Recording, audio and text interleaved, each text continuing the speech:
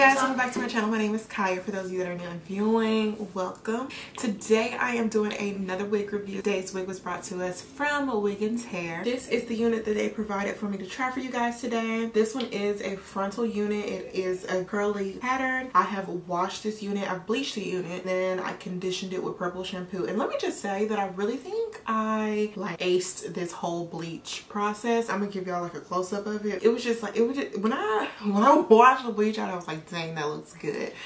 So kudos to me for that. So let me show you what the inside of the wig looks like. So you see the frontal, you see the elastic band that is included. We love that.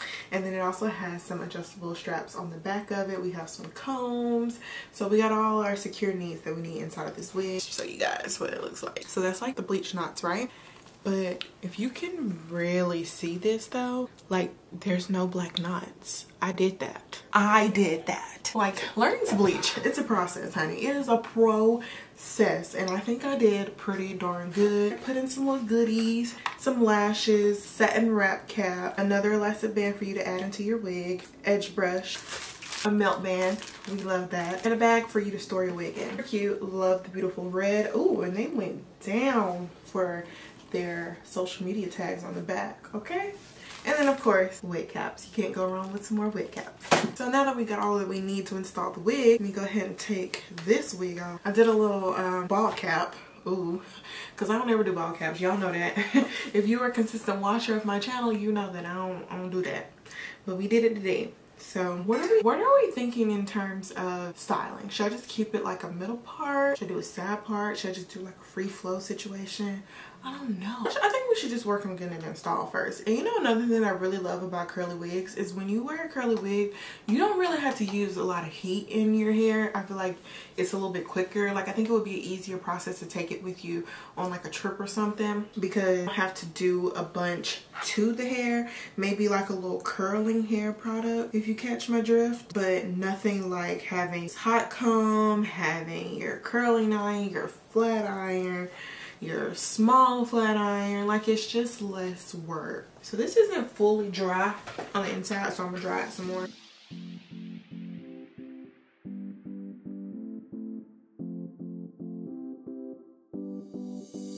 Yeah, I could tell you're about to be that girl. Even the hairline looks good, y'all. And I mean, I didn't do anything to it clearly, but the hairline looks flawless. I'm gonna cut the lace off first.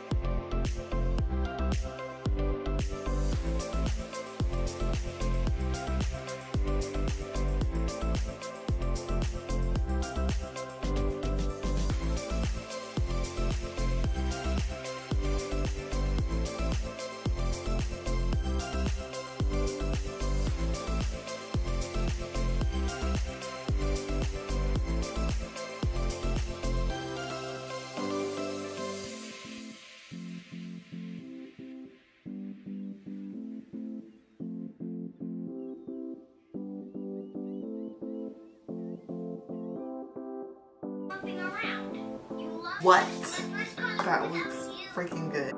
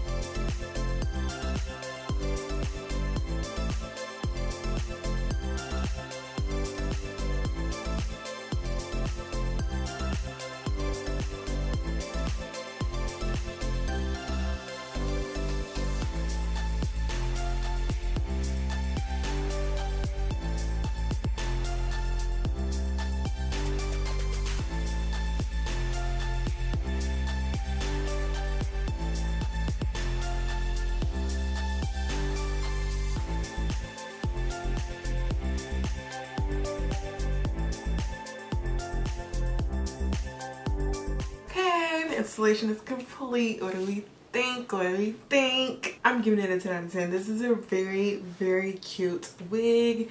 I like that I didn't have to add any heat to the hair. All I did was add some mousse and we were good to go. The curls came nice and juicy. They look very, very healthy. They look very curly.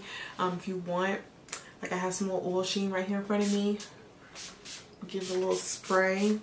It'll add a little bit of shine to your curls, or you can use whatever curly hair product you have, honestly, whatever's your favorite, and it's gonna give it that nice natural curl back in place.